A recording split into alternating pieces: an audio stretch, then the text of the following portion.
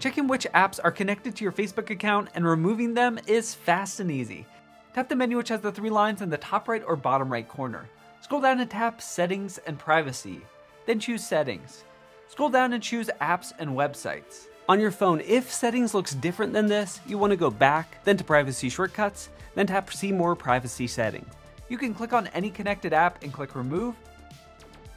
If you ever plan to log in again, I'd recommend having Facebook notify them so they'll give you another way to log on. Tap Remove or tap the X to go back. Scroll down, you can also delete all these connections at the same time by tapping Turn Off under Apps, Websites, and Games. Thanks for watching.